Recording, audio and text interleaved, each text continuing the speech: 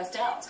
Kim and Paul, thank you very much. Let's get right to the radar across parts of Kentucky. We're seeing a lot of thunderstorms pop up with some big winds over 60-mile-per-hour in gusts and some hail up to the size of golf balls. Look at this area generally that we're watching right in here. That's the area where we're watching real close right now. Let's zoom in into parts of east central Kentucky where we do have a severe thunderstorm warning out for Estill, Lee, and Powell counties until 6 o'clock tonight, guys.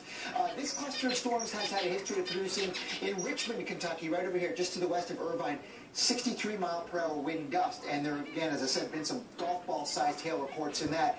Here's the hail tracker with this, guys. It heads on off basically toward the east.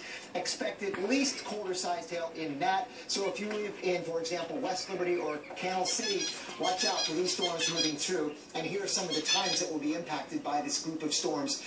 That will likely remain severe, I think, for the next at least half an hour or so.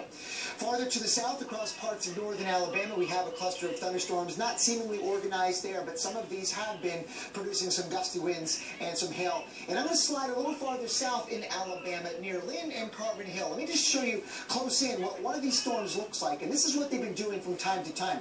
They pop up, they show a little bit of rotation in there, and let me show you a cross-section of what one of these guys looks like. This is cool, because look at this. Here's altitude right in here. The top of the thunderstorm is poking just above 30,000 feet. That little tiny pipsqueak of a storm is pretty tall, guys, and here's the updraft right in there. And so what we're seeing is a rotating updraft that is suspending the raindrops and the particulate from falling down. So we've got that what's called bounded weak echo region right in here, and that is a sign that this storm is rotating. It may produce some hail from time to time as it moves eastward across parts of northern Alabama. We've got two clusters of thunderstorms in the visible satellite pictures.